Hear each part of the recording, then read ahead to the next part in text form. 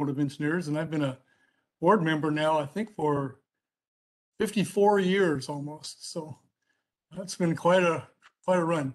Let me introduce tonight's speaker, Coulston Van Gundy, who goes by Cole, is Crowley's Vice President of Construction and Engineering and leads their vessel design and engineering construction management and project engineering teams. Cole has more than 15 years of experience in the field and has played a key role in advancing Crowley's engineering and design services in maritime and offshore wind services. He's been in both vessel and shore-based operational roles in engineering and led maritime development, construction, and maintenance services, as well as served as an engineering leader for vessel operations. Most recently, Van Gundy has been instrumental in the design of the all-electric tugboat platform known as the eWolf, which is Crowley's zero-emission ship assist and escort tug. Cole has a bachelor's degree in mechanical engineering with a U.S. Coast Guard license from the California Maritime Academy, where he also earned a master's degree in transportation and engineering management. Van Gundy holds a project management professional credential and maintains a U.S. Coast Guard engineering license. So with that, let's welcome Cole as our speaker tonight. Thanks so much. Thanks for having me. And yeah, as was said, if you have questions along the way, please feel free to stop me and we can have the discussion. I don't have a ton of slide content here, so welcome the engagement. All right, can you see that, John? All right. So a little bit about Crowley. So Crowley is an older company, so older in the maritime industry. Been around about 160 years now. Founded in 1892. Headquartered in Jacksonville. Third generation owner now today. About $2.5 billion in annual revenue, and the largest Jones Act operator in the U.S. So what that means is all trade going between two U.S. ports needs to be on a U.S. flagged vessel manned by U.S. crew, and Crowley is the largest carrier or the largest provider of that services in here in the U.S. Outside the U.S., we also operate primarily in the Central American Caribbean, primarily with oil transportation and container and logistic support. So what's Crowley about, and how does this e-tug, this fully electric tug, fit into Crowley's value? So what is Crowley's purpose? Well, the purpose of Crowley is to enrich lives through innovation solutions done right.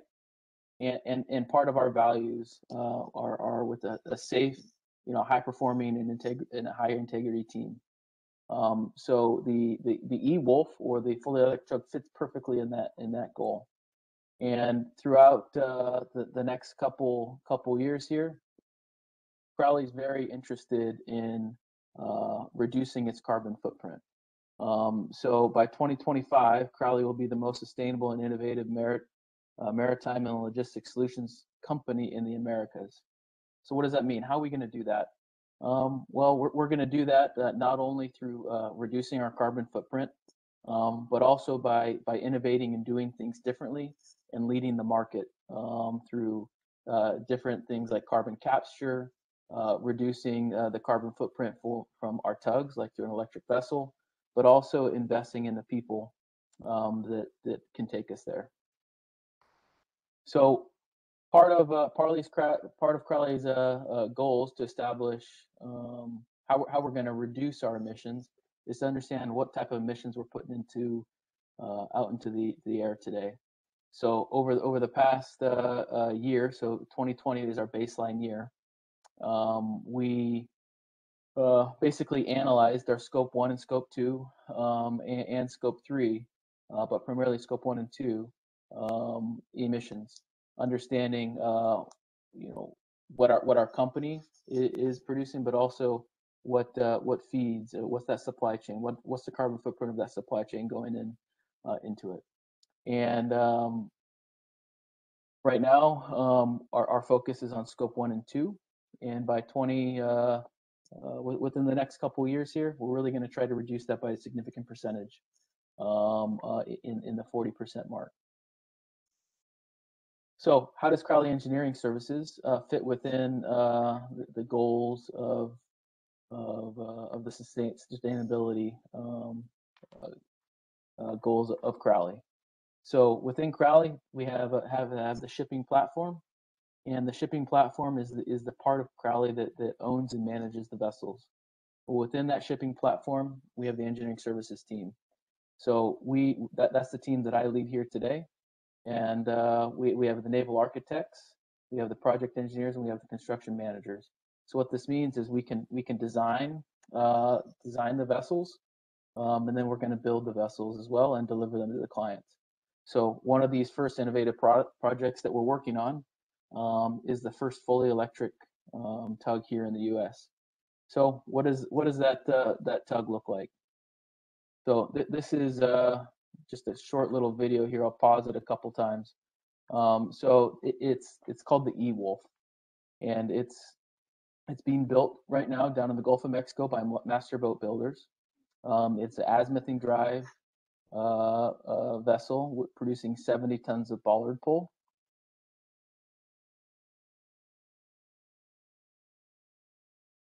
Oops. It's got 70 tons of bollard pull, and it's about 82 feet long. Now this design, we focus on a couple things, because we have the unique advantage of having operators alongside the designers. We spent a year designing this vessel from the keel up. So in doing that, we integrated a self-rescue zone to enable the crew to self-rescue in the event of a man overboard.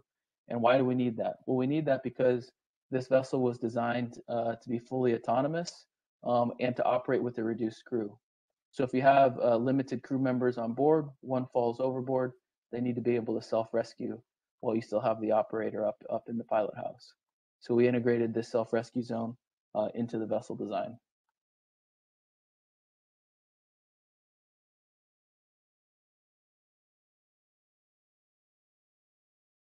All right, so what else did we integrate into the design? Well, we changed the way that the line is leading from the winch through the staple and to the ship. Also, we've lowered the staples here to enable the crew to safely, maneuver alongside the ship and not have the bits and the cleats puncture the ship while they're working it.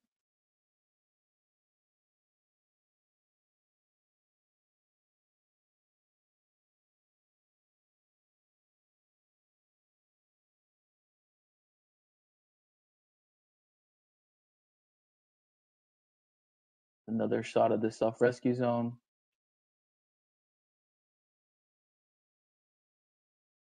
And then another thing, from the operator station, you have 360-degree visibility, and we have that because we have no stacks. There's no stacks because it's fully electric. So now probably what people are most interested in, what's down below, what's the basement, what's driving this thing. So here's where we have over 6 megawatts of batteries up forward. These are lithium-ion batteries, and then we have the switchboard, and then obviously the drives here behind it.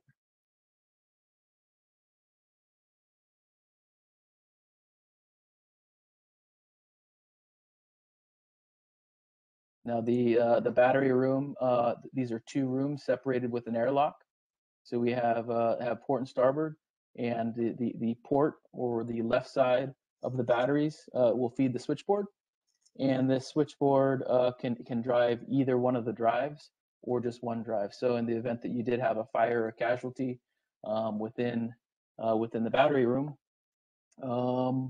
you'd be able to isolate that battery room. So how would the fires be suppressed? We have a high fog system within the eTug here, and that's a high pressure water mist system.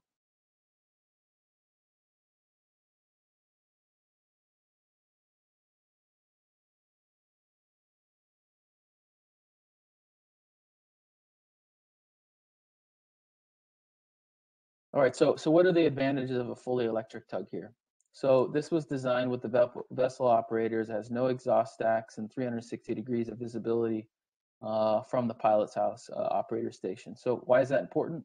Well, we need to be able to see the contact points at all times during the ship assist and escort project. So what's a ship assist and escort project?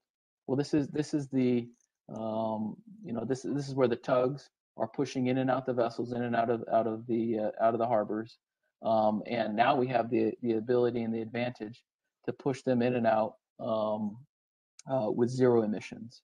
So the vessel does have the ability to transit long distances when it doesn't have a battery capacity.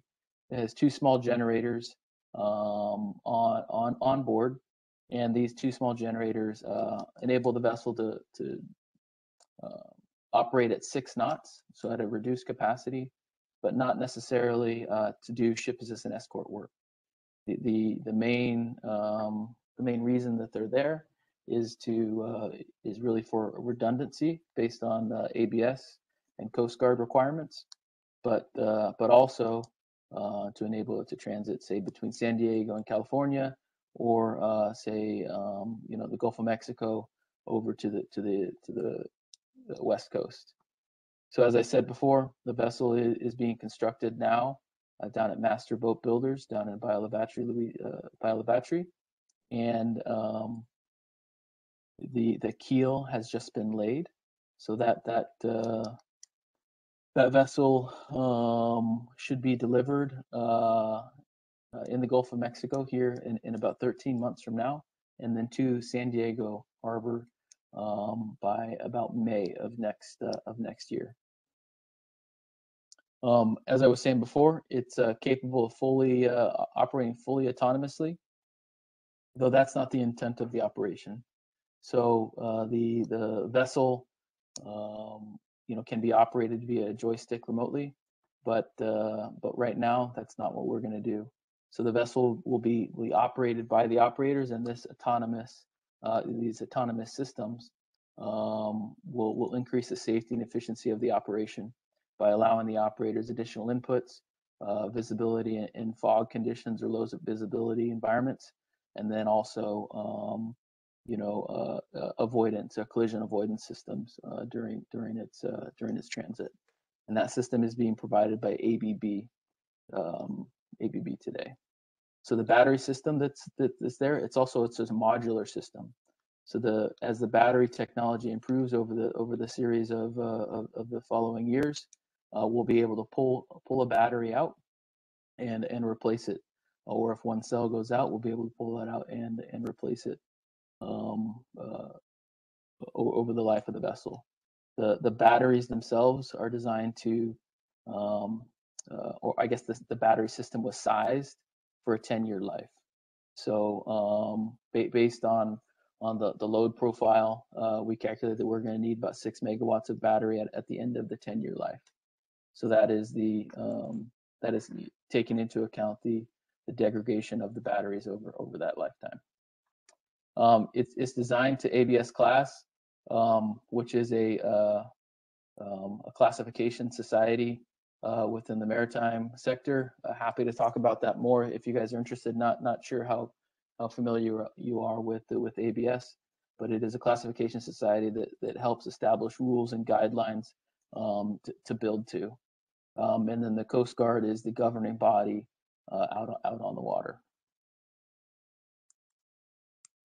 So where is it today? Like I said, so we're innovating, we're changing, we are the experts in the Jones Act market and the zero emission vessel design. This is the first within the U.S. This is not the first of fully electric tug, but the first in the U.S. And we're able to offer that turnkey solution.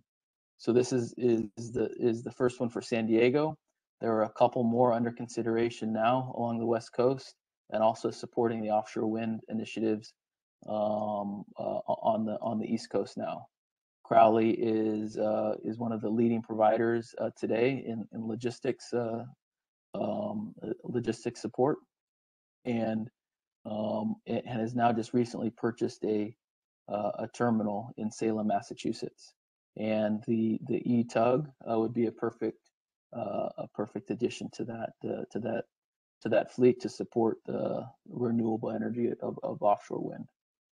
So also as part of the offering, we're going to have the real-time visibility into the analytics and diagnostics of what the vessel's doing. So we're going to be able to advise the crew instead of leaving to go get this vessel or to meet this vessel out at port to follow it in based on your knowledge and your guidance. We're going to be able to go out there and say, hey, you should leave 5 minutes earlier or 10 minutes later in order to optimize your transit out there based on wind, wave, and weather conditions, as well as the most efficient means of going out there, not to waste power away from the dock. And this will also allow us to see how pilots and how operators of these ships are using the tugs. So the e-tug will be able to provide this real-time analytics during operation and also to plan. And then, as I said, it's under construction. We have a handful of variants that are going to be larger and smaller, depending on the specific need. And this is probably an okay time to maybe pause for a second, and I think we had a couple questions pop up here. See if I can figure out how to see them. Yeah, can you see the chat? There's a question which just came in here. Actually, two questions.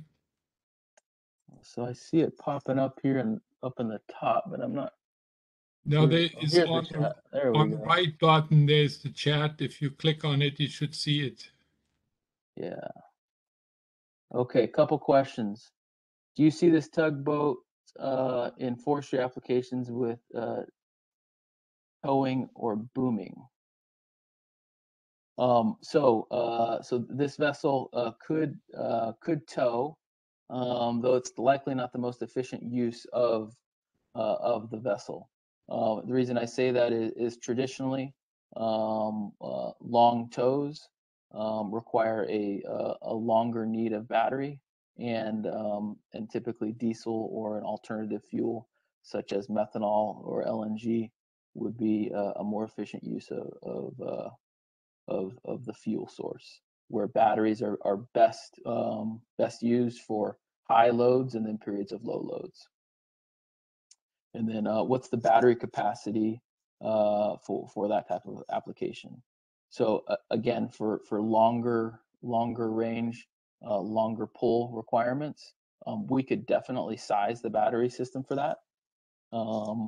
But traditionally, those are smaller vessels that tow for longer periods of time, sometimes 2, 3, 4 days, and to get that amount of battery in a small vessel would be very difficult.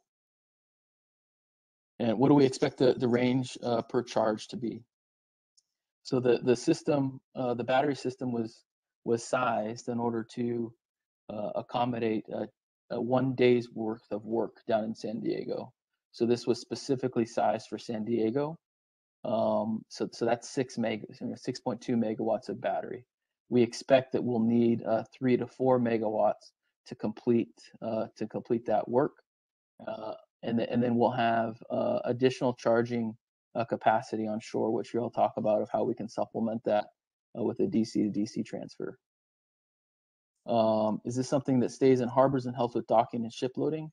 Yes. So this stays within the harbor of San Diego.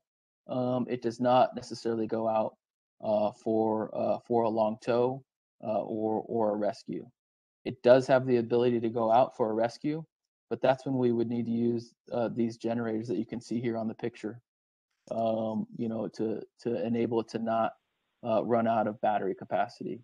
So what that would be is consider it more of a range extending type of design, where you would start the generators when you left the dock to go out to do a ship rescue, to not use all of your battery capacity during that transit out. And yes, and same thing. So that's what those generators on board are able to propel the vessel without an electric charge up to about 6 knots. And then I'm going to get to the last question here on the next couple of slides talking about charging. Does anybody else have any other questions as we're kind of paused here?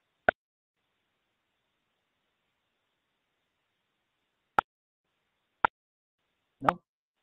Okay. So just kind of an overview of the design. So again, 82-foot length, and that's from the molded length. So it's going to be a little bit longer than that, about 85 feet from the tip of the fender to the other tip of the fender. It has a draft of about 16 feet. So that's about from these marks down to the bottom of the drives is about 16 feet and 40 foot across. So what do the accommodations look like? Well, the accommodations are sized really for dayboat operations. So these people are not going to be living on this vessel full time. The vessel was sized, the specific vessel was sized for them to be living on shore. Though for long transits, there is 4 bunks and a small galley or a small kitchen and a small head or small bathroom there on board to accommodate them. One of the advantages of this design is the engines are actually located on the main deck. So traditionally, the engines are going to be located down below, and this is actually a fully conditioned space. So both the battery room as well as the switchboard room are air conditioned. Obviously, that requires energy that needs to come from the battery system, but it's a completely clean environment. So traditionally, you're going to have dirty engines and dirty bilges down below. Nothing like that down here. This is conditioned like you're walking into a controlled environment, where now we have the engines that will only be run for long-term transit and not running while underway under normal operations unless it's some emergency. They'll be up on the main deck and isolated. So the quote dirty space is very small in comparison to a traditional design. The other advantage of having these generators up on the main deck is that should you ever need to exchange them, which traditionally happens with these small marine engines, is you can cut a hole in the back of the vessel, actually be a patch to slide these engines right out. And you can see this little hole here. That's actually the exhaust for these small generators. So what's unique about the winches? So these are just render recovering winches. So these are very traditional in the workboat space, and they'll be, the bow and the stern will be identical, with the ability to, tow a vessel or to put a line up to a car carrier, or an oil tanker, or container vessel down in the port of San Diego.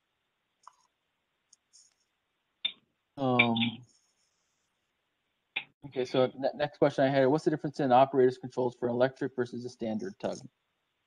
So the operation of the vessel is very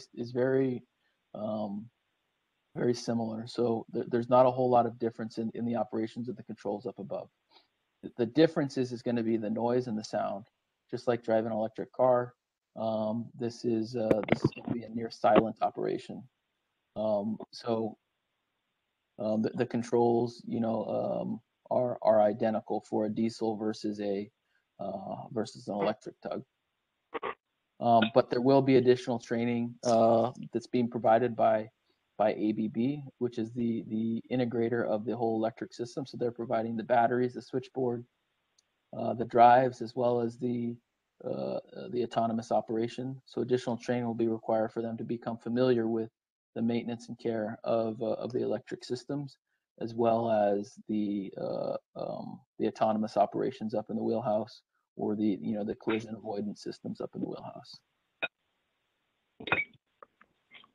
Yes, and what are the green items on the cutaway? Those are the generators that I was just here talking about. All right, so lots of questions on the charging. So let's get to that. I kind of highlighted that one. So how's it charged? So today we are providing the charging infrastructure. So this is two 40-foot containers on the dock that have 3 megawatts of battery in them, and it can charge at a rate of 1 megawatt per hour.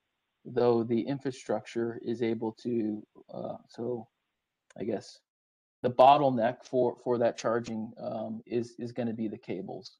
So on the vessel side, we can charge at a higher rate, as well as the discharge rate from the containers on dock is also able to accommodate a larger charging or discharge. But we're sizing the cables to allow one crew member to plug the vessel in. So what are maybe some of the advantages of this? Well, we're able to draw power from the grid at a reduced rate and store it on the dock utilizing these batteries.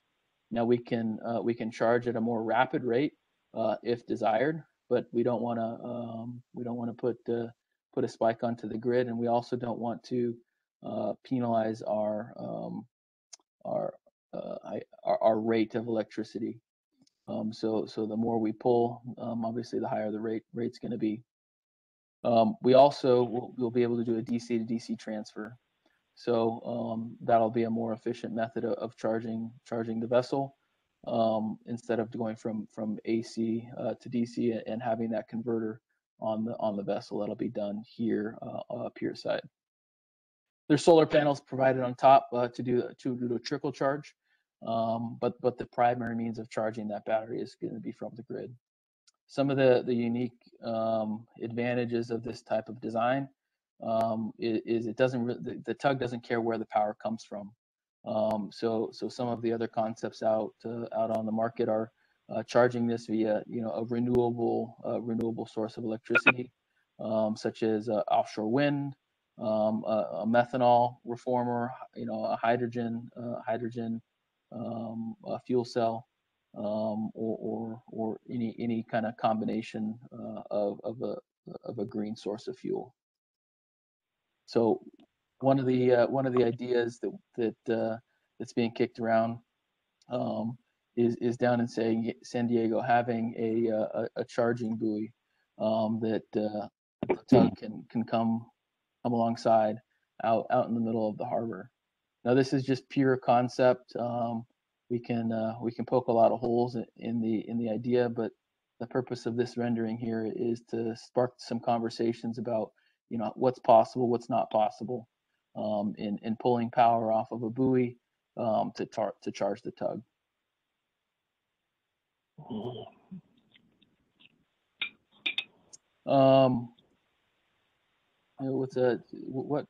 Here's some other questions. What is the battery recharge time?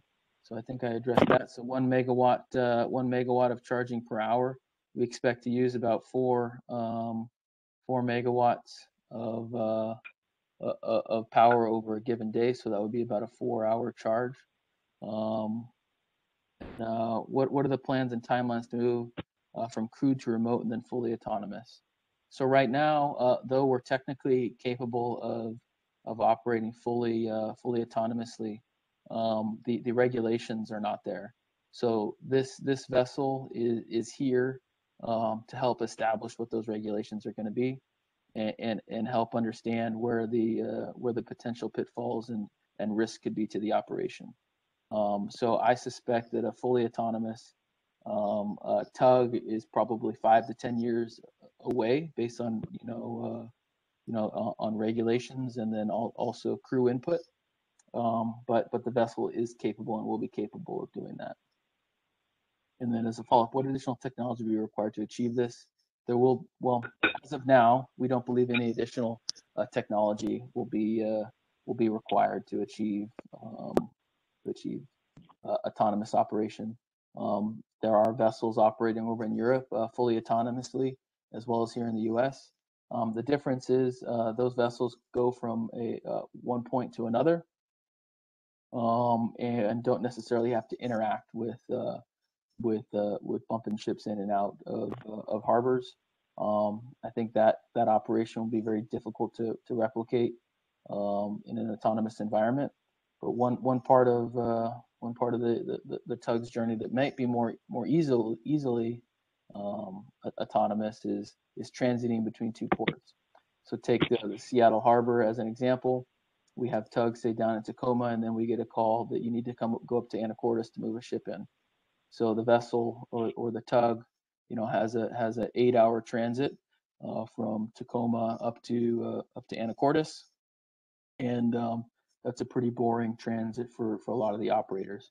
So why not use some autonomous features to allow that tug to transit, more safely, and in the future, possibly by itself, but coming away from the dock, and moving ships in and out might be done remotely, but will not be done in the near term autonomously. How many crew are anticipated for a normal operation? So the crew right now, the size of this vessel. Maybe go back to this picture here. The crew is done by, it was 4 people. That is a typical harbor tug crew. But only 2 people are up at any given time. So you have 1 operator and 1 deckhand. So again, this one was designed to be a day boat. So right now it will be 2 people operating the vessel just during the day. Have another design that's under development right now. Should start construction this year, which is basically a larger version of this that has additional crew accommodations for a routine 4-man crew. We also have an even larger variant of this that can produce 100 metric tons that has more accommodations. But typically, a 4-person crew is what's used for harbor work here in Puget Sound specifically. What is unique about San Diego operation for this first application? San Diego is a very protected environment, and it has a very set schedule. So because of that, we were able to analyze the data to project out the amount of power that we're going to need. Also, you don't get a lot of changes in that ship schedule. So unlike LA Long Beach, where you're trading a lot of jobs at a higher volume, or in Seattle, where it has a larger volume of vessels coming in and out, San Diego was a perfect environment because it's a set schedule. You know when ships are coming in and out.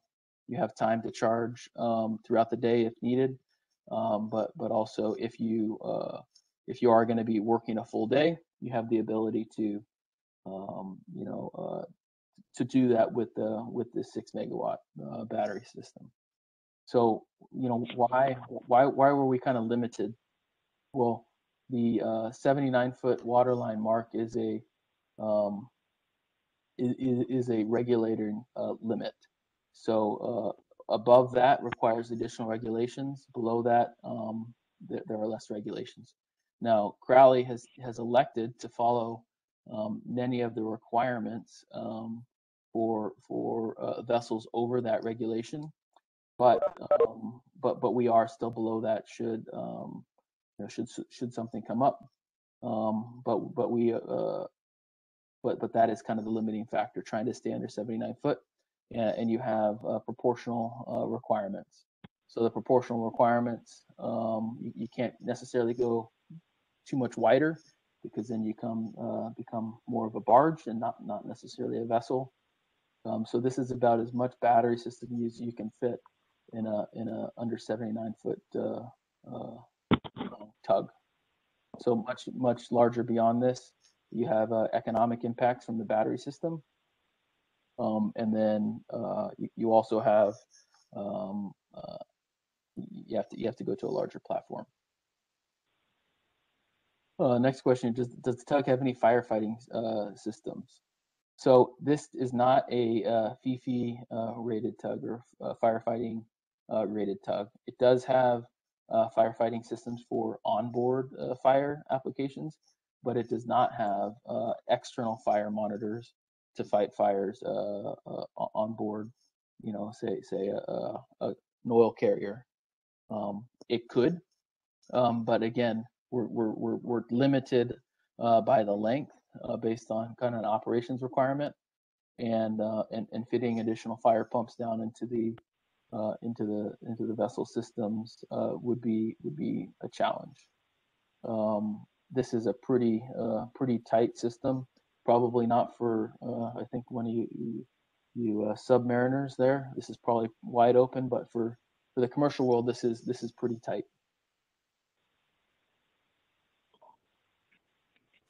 And I think that was the last slide I had in my presentation.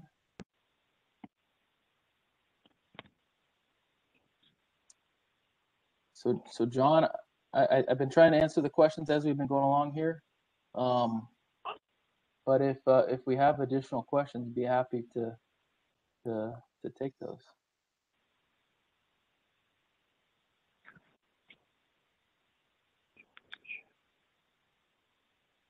I see you talking, but I can't hear you.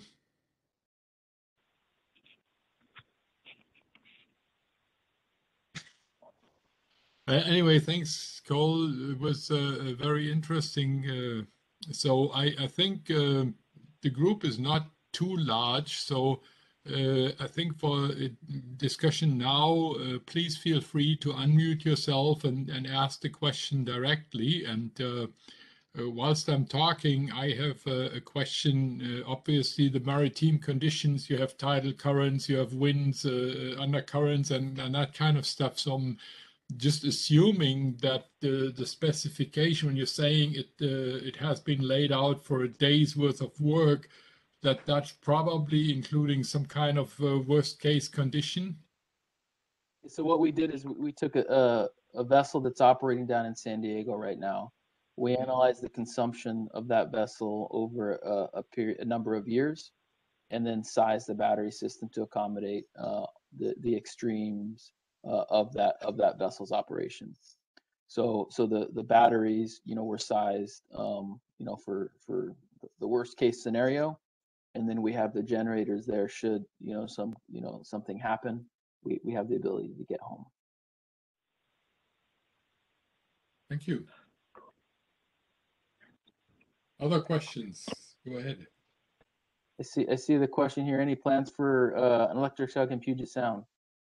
Yes, I would love it. We have a couple on the under development right now, and like I said, hopefully by the end of the year we can start construction on those.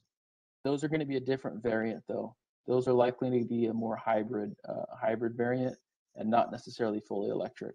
So because what are the reasons? Well, because tugs don't just work in, say, Seattle.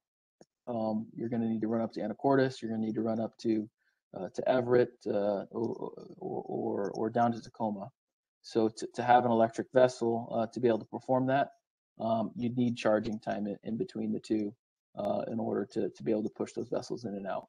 Now, if things are planned out perfectly, then yeah, then we can accommodate that. We can transit at a slower rate, slower environment, or yet at a slower rate to save power, right? It's an electric vessel, so operating at 10 plus knots is not as efficient. But we would have the ability, say, to push the vessels or the ships in and out in a fully electric way. So would the tugs be built locally? So here at Crowley, we have an open competitive bid solicitation. We would love for tugs to be built here in Puget Sound. In fact, one of the shipyards here in Puget Sound was one of the finalists for the eWolf. That was Nichols Brothers Boat Builders. They unfortunately didn't win the eWolf, but there are very capable shipbuilders and shipyards here within Puget Sound that would likely be a good candidate for the next vessels. What drives the decision between propeller designs versus cycloidals? So it really has to do with the efficiencies and the preferences of the operators. So Crowley today operates cycloidal drives, which look like egg beaters. So those are Voith-Schneider propellers, and those are considered, quote, true tractors by some of the Europeans. The design of those has not really changed in like 100 years, but they're still very expensive. They're expensive to maintain, and they're expensive to install. But they're very maneuverable. Where these the Z drives, where in this case it's actually an L drive, so the electric motor is on top with an L coming down for the propeller. That is a pretty efficient means of transmitting electric current directly to the water. Voith-Schneider did come out with an electric version of their Voith-Schneider propeller, which we are looking at. In fact, they were considered for the eWolf, but ultimately an L drive was chosen.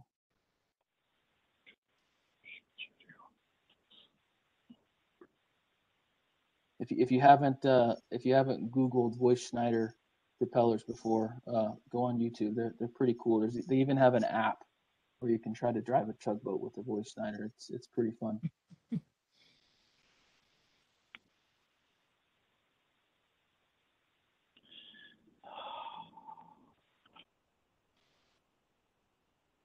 Any other questions?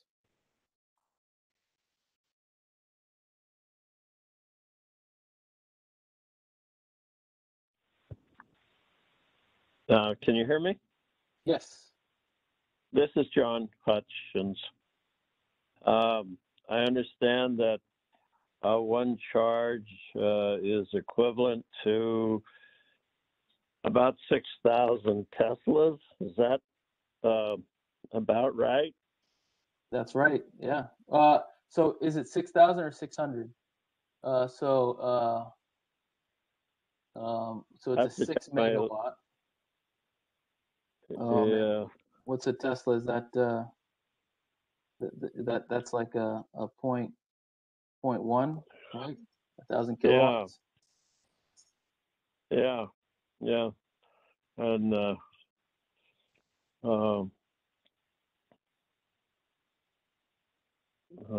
my source at Crowley, I think that was what they told me. Yeah, Tucker, you might know him. Yeah, Tucker. Yeah.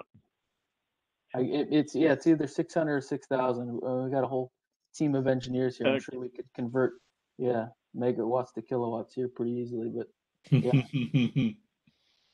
At any rate, it's a lot. It's a lot. That's right. It's a big number. Yeah. We can use that professional engineering term. Yes. I didn't hear, but are you located here in Seattle? I am located in Seattle. Yep. This is okay. my home base. Okay. Have you moved from Pier 17, or are you in your new facilities? No, so we're still in Pier 17, though that ends here in 1 month. So I think March 6th or 7th or so, we're moving out of Pier 17, and we're moving to the new office there in Seattle near the stadiums. Is that down in the Pioneer Square area somewhere? Yeah, if you know where the Sound Transit building is, it's right there. Okay. Right next to the Wajimaya in the International District there. Yes. Right. Okay. So I do have a comparison here. I don't know about the Tesla, but I just got the latest brochure of the Nissan Leaf, and that one has a 62 kilowatt hours battery. Now, when you're talking 6 megawatt, is that 6 megawatt hours or just 6.3 megawatt or 6.2 megawatt hours? Yeah, so that's actually really, yeah, that is a factor 1,000. Well, there we go. Yeah.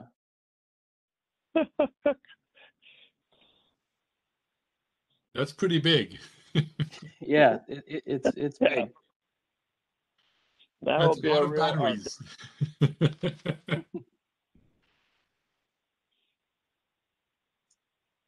Okay. I guess one So, question I see will you here. will you be outfitting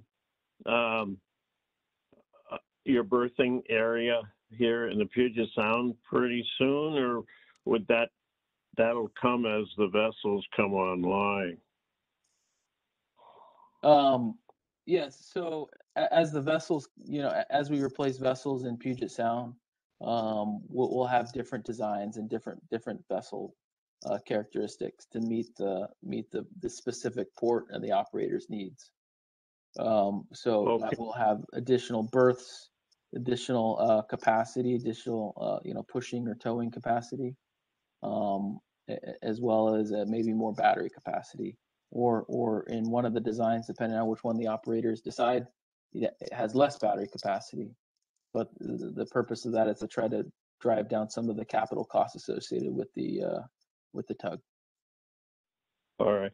So you're dispatching pretty much out of Seattle for Puget Sound is, out of Pier 17, but that will change. Is that correct? And then you would have charging stations, maybe in Anacortes or Everett or Tacoma or That's wherever. exactly right. Yeah, so we're going to continue to dispatch out of Seattle. They'll move from Pier 17 with us to the new building. We've learned that you can dispatch remotely. You don't necessarily need to do it from the office. Over COVID, we proved that. Though we've kept one dispatcher in the office at all times down there. But yes, we will have charging stations set up. We're working with the Port of Seattle and Tacoma actually right now, talking about as they're building out their infrastructure. What does that infrastructure look like in planning, port planning, to provide charging capacity, say for ships, but also for tugs like us. So building out that network of charging is needed. Another method of charging is a charging barge.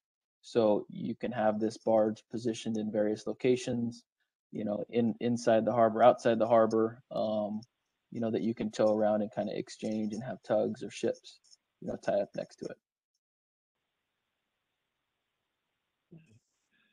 Sounds like a maritime concept of aerial refueling. Exactly. Yeah. All right. One of the questions here is the tug designed to operate in Alaska. As with electric vessels or electric vehicles, electric vessels do have a more difficult time operating in cold environments. This vessel was not sized with the heater capacity in order to operate in the Alaskan waters. It's not to say that the technology isn't there. It just requires additional power consumption to accommodate the colder environments to keep the batteries warm.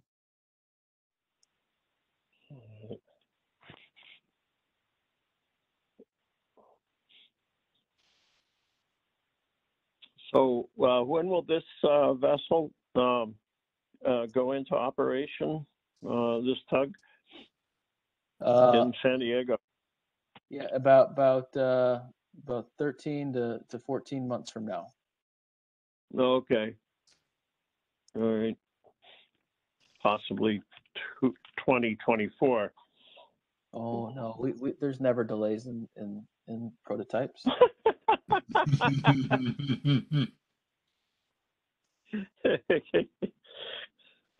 Yeah.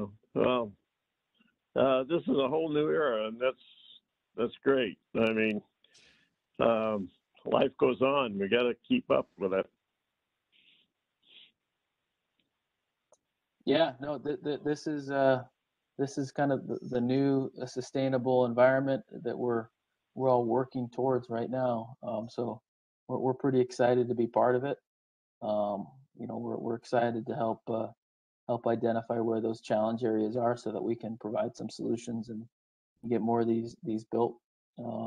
If not, this exact design, a variant of it. Are there other companies, and the other company, I guess, is Foss? Are they looking into autonomous vehicles or autonomous vessels? They are looking into it, under different avenues. We've been in discussion with them, though they're our competitor. Yes. We work together a lot with Foss. So really, the whole industry is excited for the new opportunities here, and how autonomous operation might supplement our work. You could have a common charging station, and then there could be a fee for charging or that sort of things. All business elements that would have to be worked out. As I see it. That's the objective, is to try to commercialize this, right? So incentivize customers to want clean clean energy or a clean assist in and out of the dock. Okay. Now we could go to the conversation that passenger ferries, and they'd be small, for moving personnel from Bremerton to Seattle, or from one of the islands or wherever into downtown Seattle. And so would that be on the horizon as far as charging stations go? Yeah, there is a design on the drawing board that for the Washington State ferries. Right. To electrify, I can't remember the class of vessel, but to electrify one of those sets of vessels that are being built at Vigor right now. That is using similar technologies here. So one of those proposed integrators was ABB. It's the same integrator that we're using here on the eWolf. All right, and the method of charging would be with a conductor from the charging station, whether it's a floating one or a fixed one at the pier. I have seen other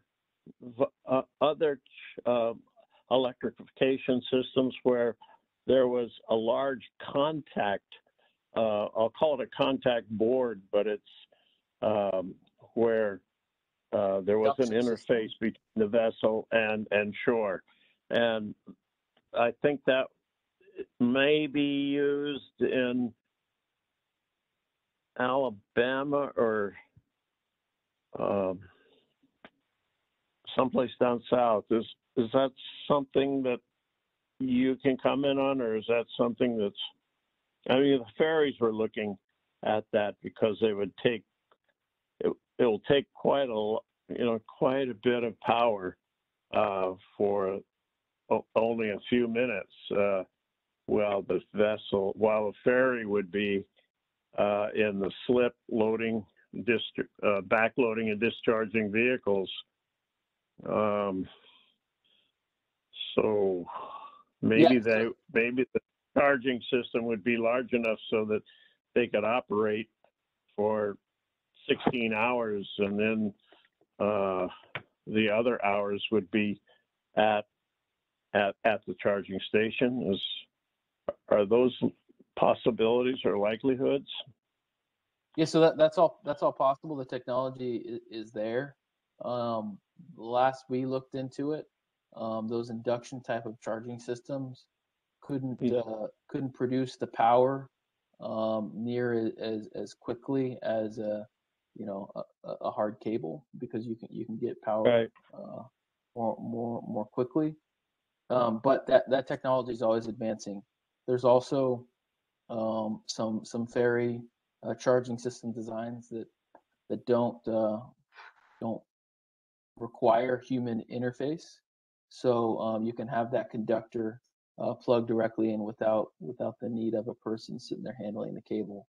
And those are Right. primed for a ferry coming in and out of the dock at the same spot. Right. Okay. And of course, you have to work with tides. Right. But they've got that figured out with their ramps now. So, I mean, that's not terribly complex to get the conductor, tied with the ramps. Yeah. Well, that's a lot of power to pass through one conductor. Huh? Yeah. Again, it's multiple conductors to pass this type of power.